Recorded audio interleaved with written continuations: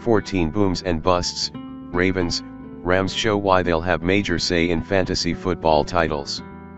The Baltimore weather called for wind, and the Baltimore weather called for rain. The Ravens and Rams said the heck with it, let's have a track meet anyway.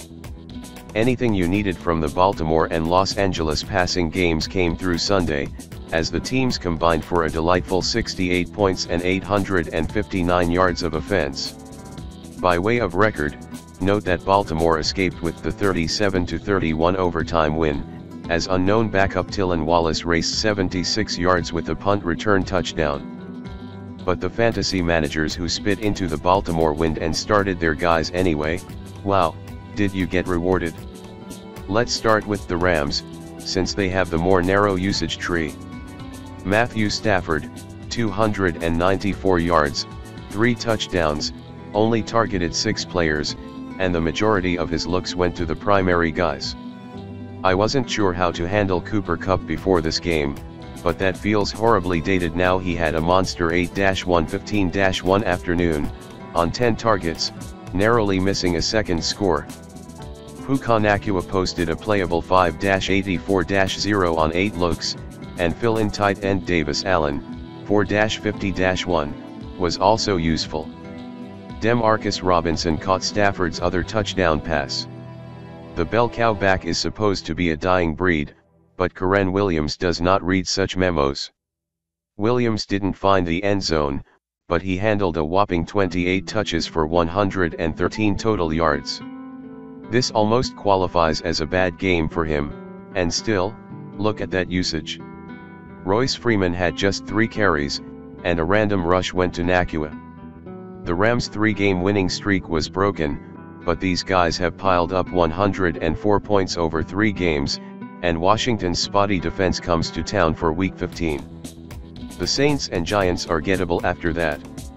Williams, Nacua, Kupp, maybe even Stafford, they'll be invited to a lot of fantasy parades come mid-January. Stafford is back in fine form, the same goes for Kupp, and Sean McVay is dialing up big plays from the play sheet. Baltimore's fantasy solve, however, is always going to be a little trickier, because the Ravens have a mobile quarterback and 2 other backs who are worthy of work. Things are more splintered. You might have needed Keaton Mitchell, 62 total yards, or Gus Edwards, 15 total yards, and came away disappointed. Neither scored a touchdown, and they combined for just 16 touches. But at least Jackson steered the passing touchdowns where we wanted, the 3 most credible downfield options: Odell Beckham Jr.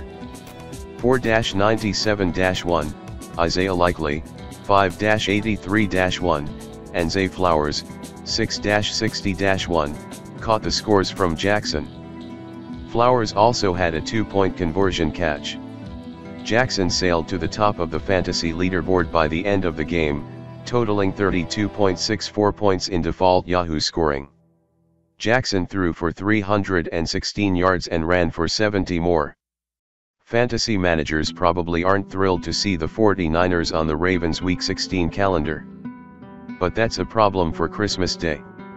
Baltimore should score liberally at Jacksonville next week, and a potential pinball match with the Dolphins is slotted for New Year's Eve. Jackson and co are going to have their say in the fantasy playoffs. Speed round.